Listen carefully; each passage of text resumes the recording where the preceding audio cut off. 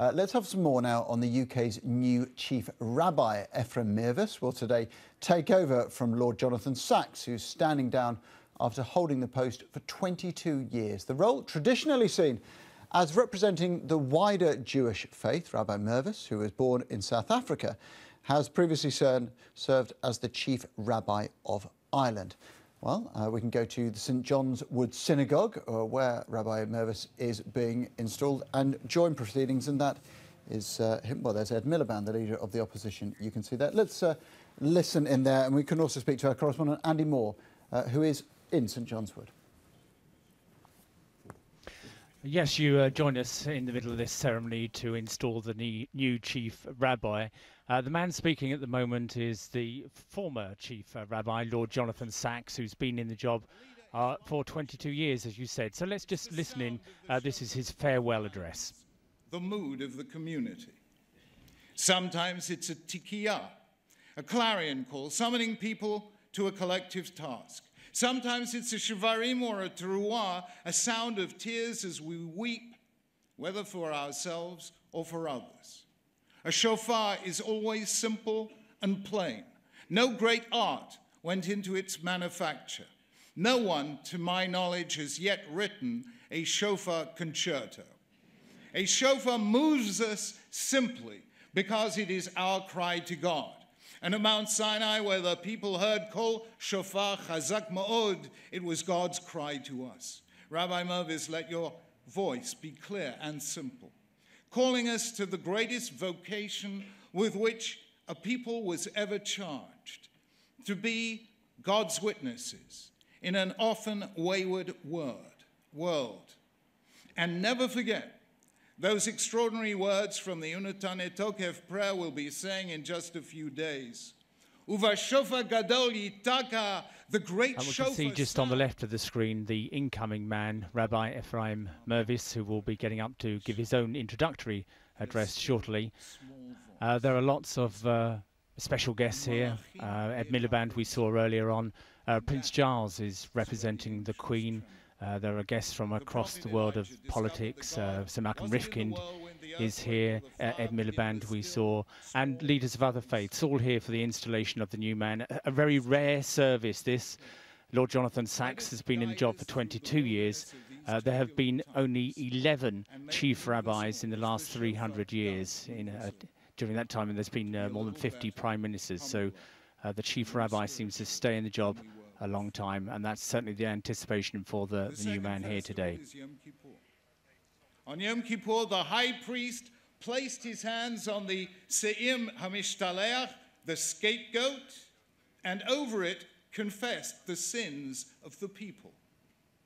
We used to have in our office a cartoon of the man who served as chief rabbi in early Victorian England, Chief Rabbi Solomon Herschel.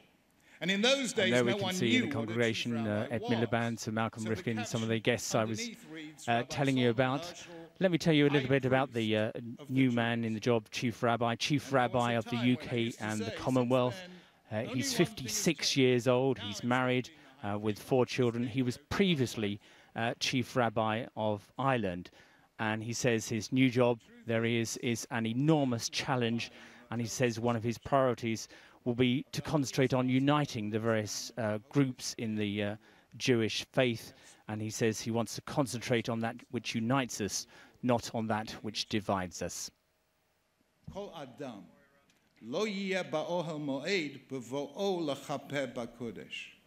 No one was with him in the tent of meeting when he went to secure atonement in the most holy place. Beneath all the public work of this most public of religious offices is the private communion you have with God. When you pray, when you learn, when you open yourself to heaven in the very depths of your soul. Those lonely moments are moments where you are honest, open, and vulnerable. And that is where, in the privacy of your soul, you will hear the Shekhinah, the divine presence, whispering to you through the texts of our tradition and the wisdom of our sages. you will hear, Rabbi Mirvis, the call beneath the noise, summoning you and through you us to our sacred task as Mamlechet Kohanim V'Goy Kadosh, a kingdom of priests and a holy nation. It's that private relationship with God, not now, newspaper according to the headlines, friends not of Ephraim popularity, Mirvis, not he's a public good manager and a good pastor. He's formerly the head of the British Jews, head of the British synagogue, the British wing of the Orthodox Jewish Church in the UK. There are some wings of the church, the liberals and the ultra-Orthodox groups, that don't recognise him, but he says he wants to reach out to them. He is traditionally known as the figurehead of British Jewry here in the UK. Know what it feels like to live in a dirat arai, a temporary dwelling. I have a strong suspicion that when God gave us that command, he did not have England specifically in mind, because that's when you open yourself to the wind, the rain, and the cold. In this ceremony here today, the religious parts of the service are entirely in Hebrew, but as you can hear, the addresses are in English. The men are in the main body of the church, with the women upstairs in the gallery.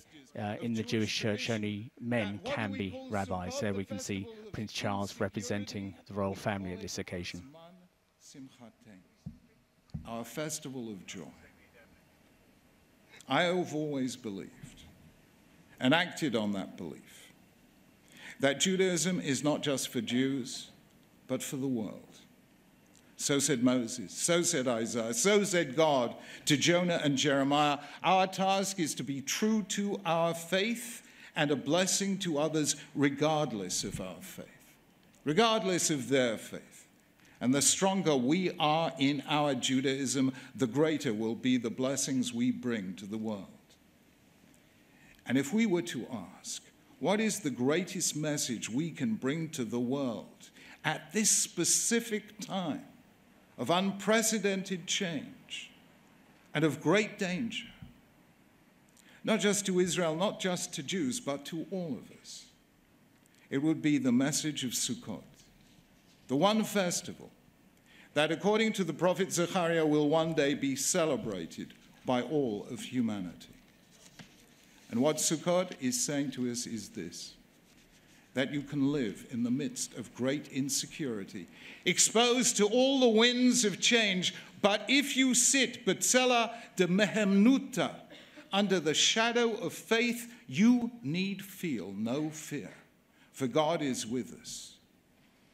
And we can see the Commissioner of the Metropolitan Police, Sir Bernard Hogan Howe there. They will shortly hear from Rabbi Ephraim Mirvis, who says also one of his important concerns is to reverse the falling membership in the Jewish community, and we'll be hearing from him. He'll be giving his address in a little while. Thank you very much. That's Jonathan Sacks, the outgoing Chief Rabbi there, and we'll be back to hear from Ephraim Mirvis when he speaks a little earlier on this afternoon. The new Chief Rabbi of the UK, Ephraim Mirvis, has been installed during a ceremony in London. He takes over the role, traditionally seen as the figurehead of British Jews, from Lord Jonathan Sacks, who stepped down after 22 years. Rabbi Ephraim Mirvis said he was delighted at his appointment and was looking forward to his new role. On this auspicious and historic occasion, when I humbly take on the mantle of the 11th Chief Rabbi since 1704, I offer two prayers. First, a prayer of thanksgiving.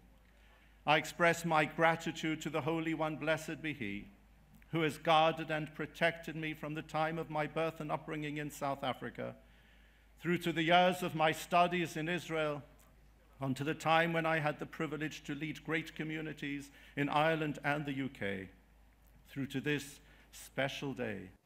Ephraim Mirvis, the new Chief Rabbi. The new Chief Rabbi of the UK, Ephraim Mirvis, has been installed during a ceremony in London.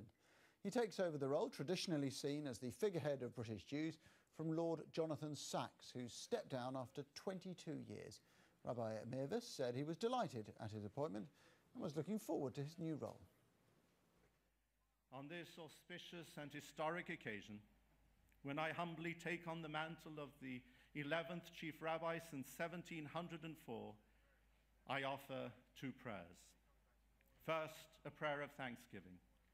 I express my gratitude to the Holy One, blessed be He, who has guarded and protected me from the time of my birth and upbringing in South Africa, through to the years of my studies in Israel, onto the time when I had the privilege to lead great communities in Ireland and the UK, through to this special day.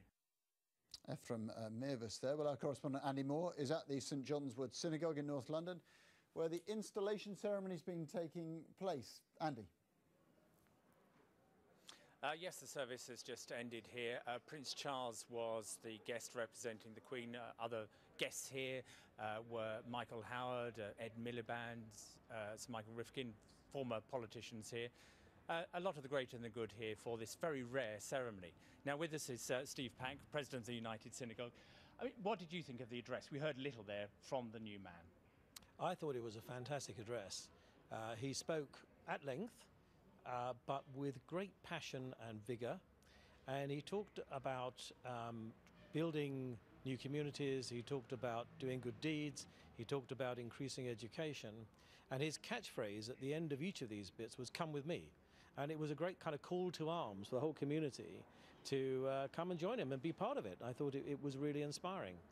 The other amazing thing about Chief Rabbi Mirvis, feels good to say that actually, the first time I've said that publicly, is he spoke without a single note for quite a considerable time, and it was very inspiring. I thought it was great.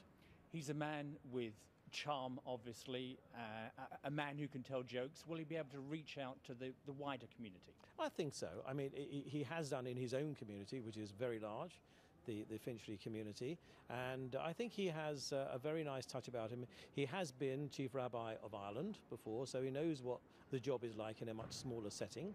And I think he will have that touch. I think he will reach out to people and he will bring them in. They'll want to come and support him. I really believe that.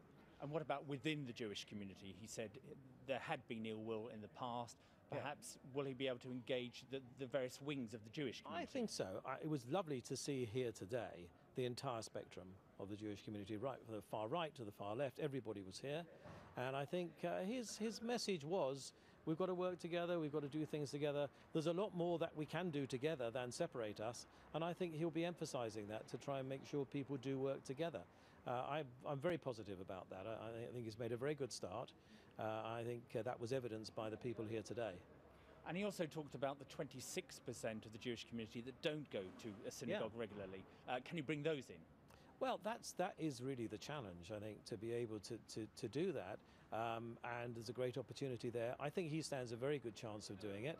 I think that he is coming in at a time when there is a bit of a resurgence, certainly quite big parts of the community.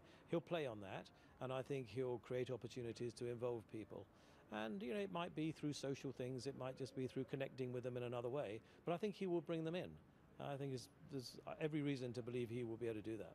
Okay, Mr. Pack, thank you very much. And as we heard earlier, he's only the 11th Chief Rabbi since the early 1700s. In that time, more than 50 Prime Ministers have come and gone. From St John's Wood Synagogue there. Thanks a lot, Andy.